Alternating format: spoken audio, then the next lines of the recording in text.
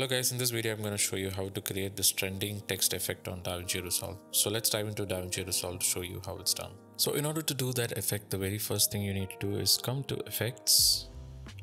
Under Effects, bring a Fusion composition and let's go to Fusion. So we have a media out, and what I'm going to do is bring in this text plus node and just drag it like this. And on the text, I'm going to type in blur font, and I'm going to change it to my favorite Inter and black.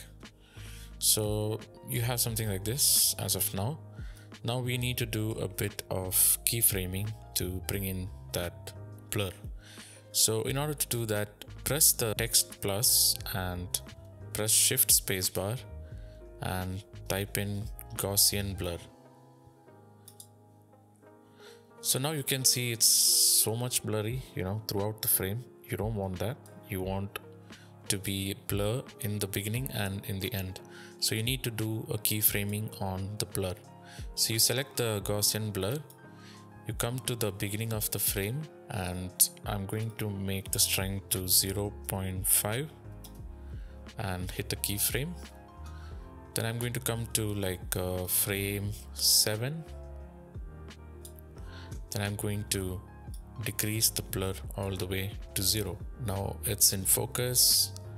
Now at the end, let me go a few frames back. 1, 2, 3, 4, 5, 6, 7, 8, 9, 10, 11, 12. About 12, I'm going to hit a keyframe here. And towards the end, again, I'm going to enter the value 0.5. So now what you have is you have blur, and now it's in focus, and again it's blur. So you have this one, but at frame 0, this is how it looks. So you can also keyframe the opacity. So for that, what you have to do is select the text plus node and you come to shading, and there is an opacity slider which you can keyframe.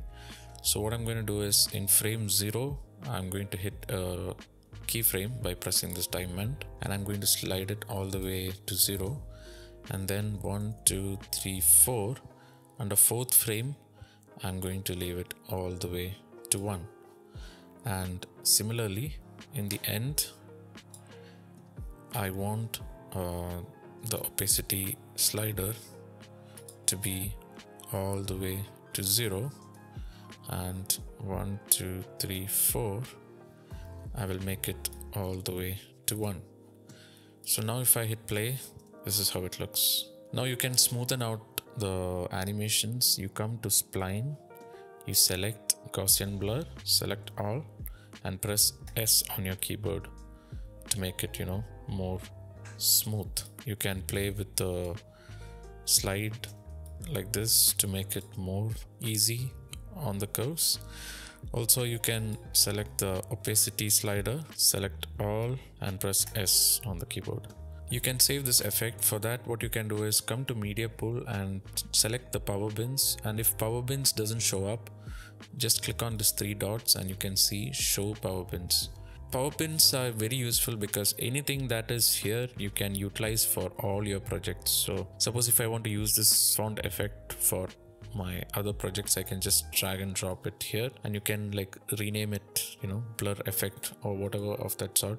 So next time you open a project, you can just open the power bins, you can just drag and drop, and maybe you want to change what is happening here. So you come to Fusion, come to text, and maybe you want to type in something else. So I'm going to type in filmmaking, and just like that, you have that same effect and you don't need to create all that again.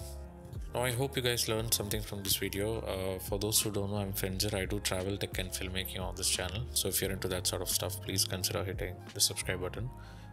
That's pretty much it for this video. If you guys have any questions or suggestions or any tutorials that you want to know, leave them in the comments. I'll be happy to try them out and explain it to you.